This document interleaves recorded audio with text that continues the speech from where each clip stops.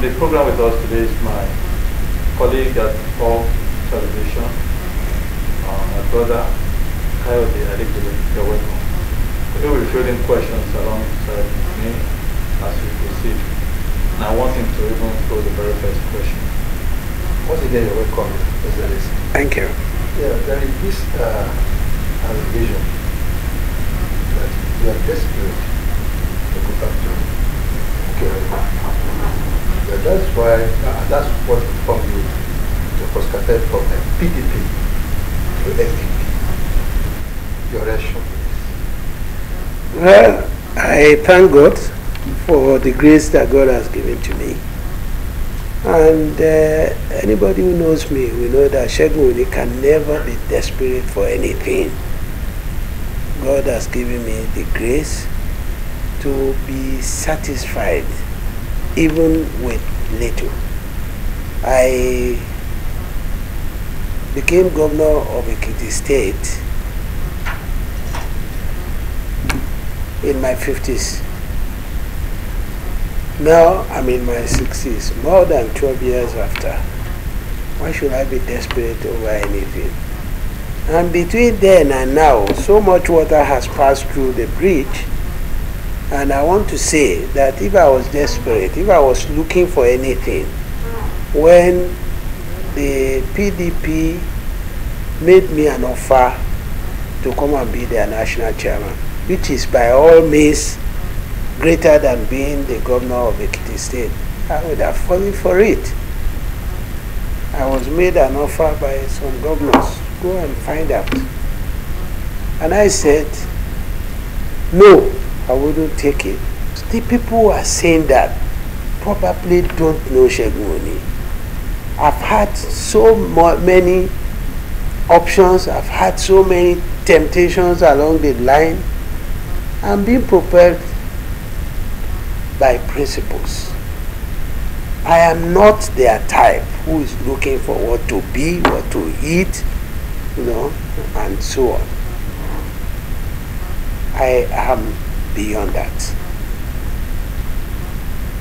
But Your Excellency, there must be some few things you didn't quite do well, you were not able to complete, especially when the court said you have to do after 3 years.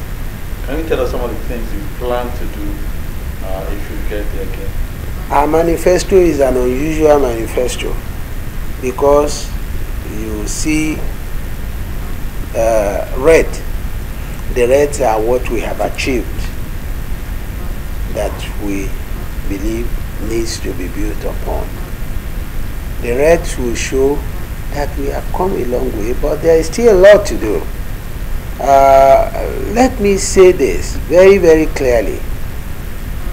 I understand reasonably what the needs of development are.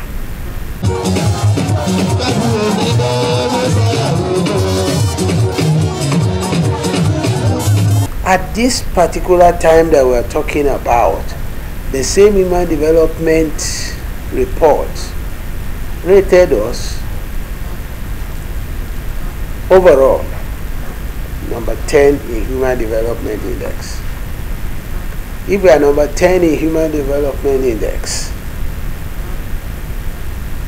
out of 36, and we came from a lowly background of number 34 at best in statutory allocations.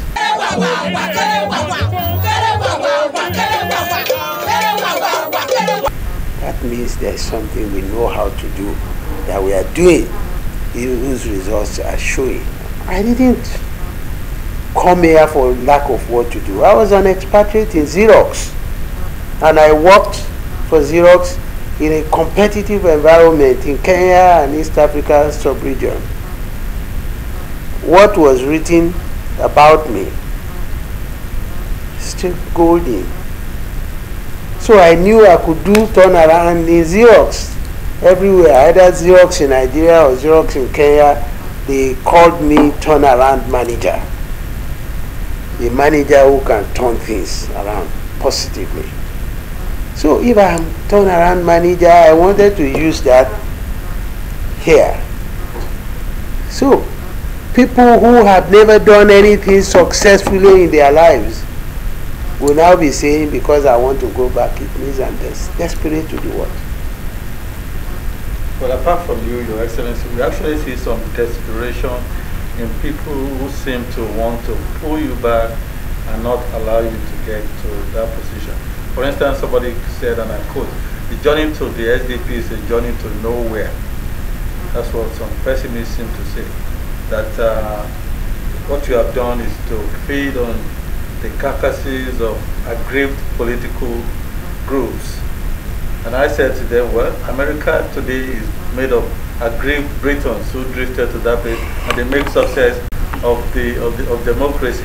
What do you think of these views of these people? You see, unfortunately, politics is so destructive in this part of the world that people will want the worst things to say about you. And that's why a lot of people are running away from it. I am not going to run away from it. The urge to make things happen for our people far outshines that, far outweighs that. And I can tell you, I'm renewed in my motivation, because what people are saying, how people are showing us support, how people are showing us kindness, how people are praying for us, shows that the work we did really was appreciated. And if anybody has left 12 years and they are still talking about him, and he's not the only one, that is the grace of God. So I don't regard those as very important talk. I don't even regard it as sensible talk. So they can say anything. I want to serve my people once again. I don't need to be desperate to do it. I have put my services across, and the people will decide whether they want it or they don't want it. Some people seem to know you better than even yourself. They say you don't trust the people that work with you. Again, I have been a manager for so many years in different environments, different countries. If I don't trust the people that work with me as a manager, I should compel myself to change them and to continue to change until you get people that you can work with, that you trust. So if I had a situation where I don't trust the people that I work with, you would have been seeing me continue to change hands and so on. This is not happening. You see, the people who say that are people of very low intellect, I'm sorry to say, because you didn't understand what it is to manage. You didn't understand what trust is. That trust is like a contract. So they do not know the value of the words they are throwing around, and I'm not surprised. They did more than that when I was contesting for the first time.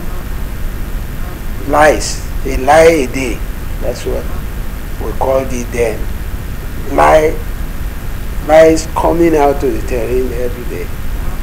But despite that, I defeated them very well, and they went to court. They were able to get me out through the courts. I am not bothered, but it showed clearly that they can only do it in the courts. Now there's no way they can win. We don't have to deceive ourselves. They know, and they can't even find reasonable things to say about me that people of intellect will believe. Say somebody says he doesn't trust the people who are working with him. Why is he working with them? Are they forced on him? And so on. Your Excellency, are you worried now that there's a party in power also playing against you? Are you worried in any way that things game might be manipulated? No, I'm not worried. I've never worried about anything because as far as I'm concerned, they will try. But we know the limit of their capabilities in anything. And we can always project that they will not go far.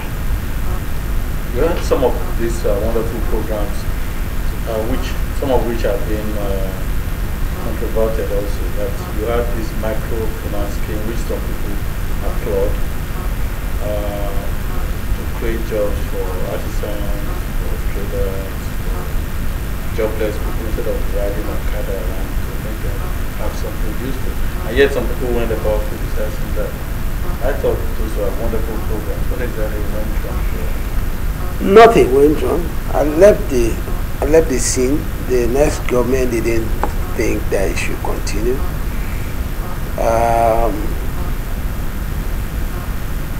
Microcredit was a revolving sum that when you put money there, the money should carry on. People borrowing and returning. We didn't even know. The government did not make any statement about where the money went. Was it that everybody that took the 1.5 billion liquid cash, 1.5 billion, ran away with it and then publish their names and prosecute them if there is a need?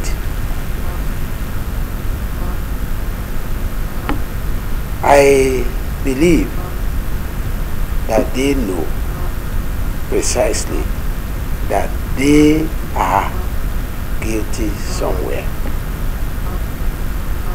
They're guilty somewhere. And we did microcredit. Quite a lot of people benefited and it turned their lives around.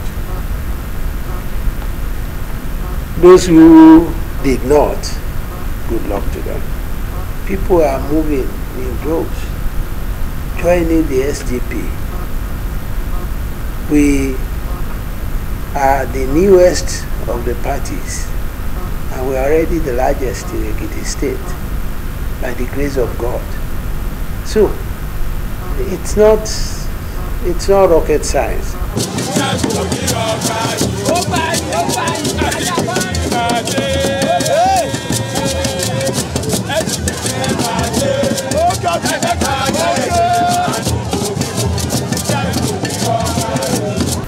I say that the SDP is a threat to both APC and of course PDP. Well, I would say that SDP is becoming the real deal now. It's becoming the real deal. People know. And there is also this common saying. They will say it is not party, it is personality.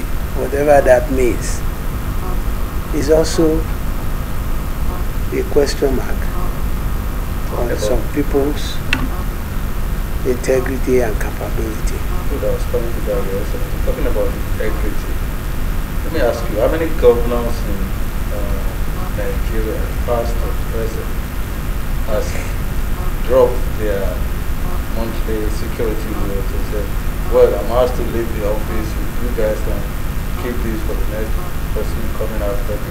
How many governors do you think can do that or has ever done that except you? Well, I know I did it. I won't talk about others, but I know I did it because it is the security vote of the governor of Ekiti State. If they said this is the security vote of Segun Oni, well, I'm going, I will take it. But that is the security vote of the governor of Ekiti State, and somebody else was proclaimed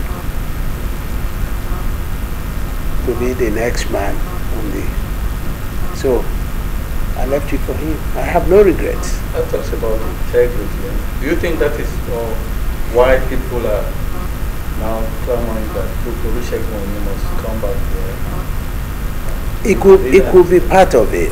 It could be part of it. It is a total package. Integrity, productivity. Because you need integrity to manage productivity right. You need productivity to sustain integrity and create value out of it. Both were present. And productivity, let me tell you, integrity may not be what you pick up from school. It's what you pick up from home and what you school yourself about as values. Productivity is likely what you pick up from school. And of course, workplace environment. I'm proud of my background. I have a bachelor's in chemical engineering and I had an MBA. Both of them in my 20s. And if I want to count the number of management courses that I've attended in different countries of the world, they will go in legion. I worked in very competitive environments and I got good results. That is what will create productivity. Integrity and productivity. Both of them are very important. But when people come from nowhere and they say they want to be governor, somebody who has been a spare parts dealer says he wants to be governor, you want him to do well when he has never been appraised as a shop floor man, and is now supposed to preside over the appraisals of top guns. There was no way they would do better than their capability. We must not and we must never deceive ourselves again. It's not everybody that can occupy the seat of governor and give the state or the people good value. Lee Kuan-yew, in his very, very popular book, From Third World to First World, said you need good leaders to have good government.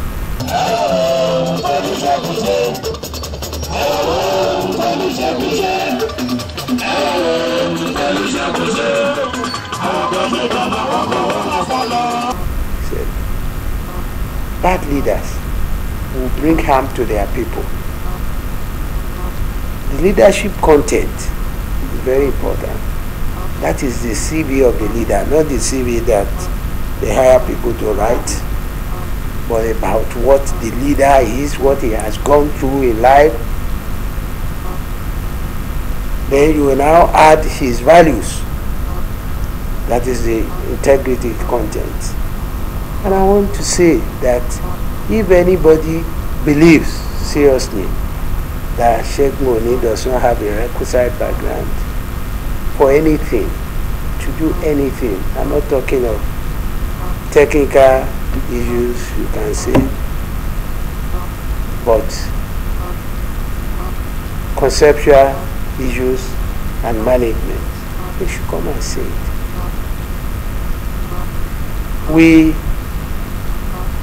We know how we weigh, we know ourselves that we are not talking down on people. It's a deliberate attitude. But when they talk like this, at times they provoke us to be able to say, who is that talking? Where is it coming from? How much schooling did he go through? And even while in school, what did he read? What were his grades? To show that even what he claimed to read, he knew. we are, see, we are not talking this way because we want to protect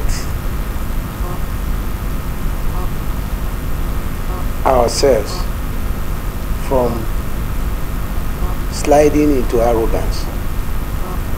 But when they talk this way, at times they make me feel. There was a time in this state they said I was their job, that I didn't know how to use power. I have read so many books on power, books that I'm sure if they put me side by side with anybody who has ever been governor of this state, they won't say I read less.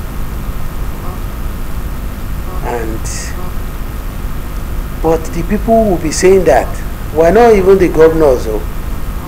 They will be people, some of who had never read up to 5 books in their life. Some of who do not even understand what power is. They will just talk. He doesn't know how to use power. And I'm always saying it. The powers of a governor are awesome. Anybody who wants to use everything there or half of everything there might be tending towards insanity.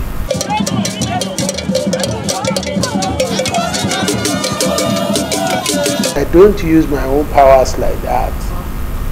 They say I don't know how to use power. And I laughed and I said, if any of these people went to school as long as I did, because I spent the entire period of my life from age 4 to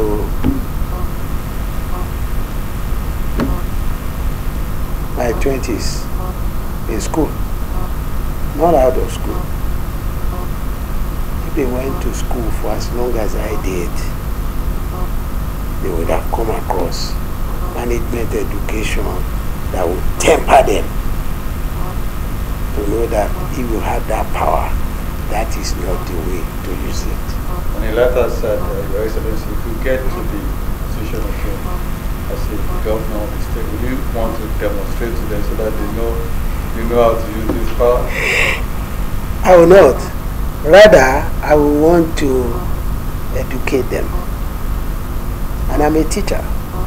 I want to educate them to say, like the old adage, they will say, not all that glitters is gold. I would like to educate them to know that.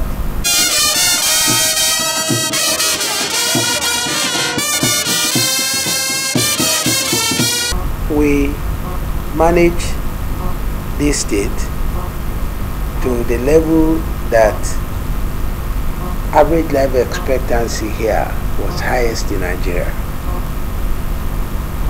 We don't have usage. We don't have youth. But we are managing our healthcare delivery, the processes in such a way that, yes, it translated to the best in Nigeria. What did they achieve? Let each of them come and say it in practical terms, what they actually achieved. If you constructed an overhead bridge, what did it translate to in the life of the people?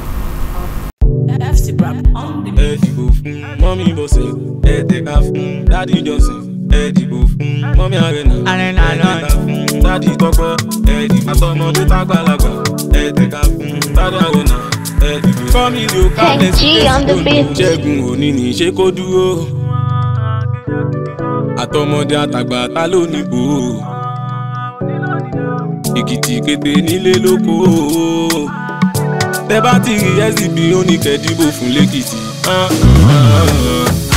Police calamity.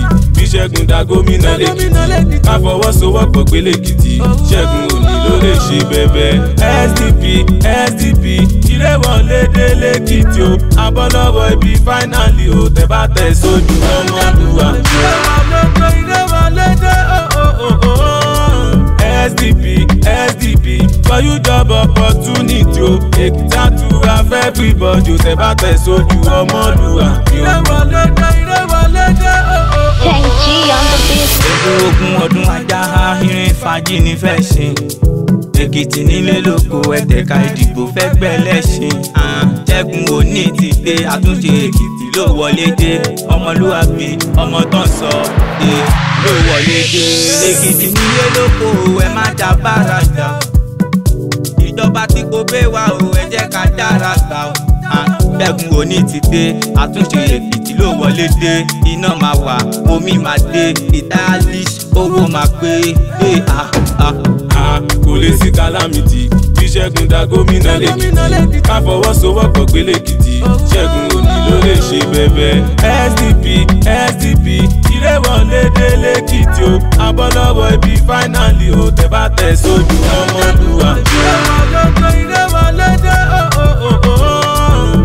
SDP for you job opportunity o Ekiti àtúrà fẹ́ everybody o tẹ́ bá tẹ̀ sójú Ọmọlúwa. ìrẹ́wọ̀lé dé ẹni tó lè ṣe ẹ ló yẹ ká fún ẹni tó ẹ ló yẹ ká bọlá fún lẹ́kìtì Ṣẹ́gun ni ẹ dìbò fún Kánò dàùtì Àníkẹ́ dìbò fún bàtẹ́ dìbò wá ti wọlé o ìfọwọ́sowọ́pọ̀ Ekiti àmàgbàdé o Ṣẹ́gun Oni dé ìrẹ́wọ̀lé dé o ìrẹ́wọ̀lé dé kò lè sí calamity bí Ṣẹ́gun da gómìnà lẹ́kìtì ká fọwọ́sowọ́pọ̀ gbé lẹ́kìtì Ṣẹ́gun Oni ló lè ṣe bẹ́bẹ́.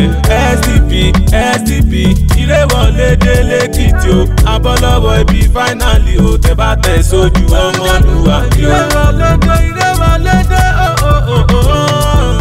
SDP for you job opportunity o Ekiti àtúrà fẹ́ everybody o tẹ́ bá tẹ̀ sójú Ọmọlúwa. ìrẹ́wọ̀lé dé People of the fountain.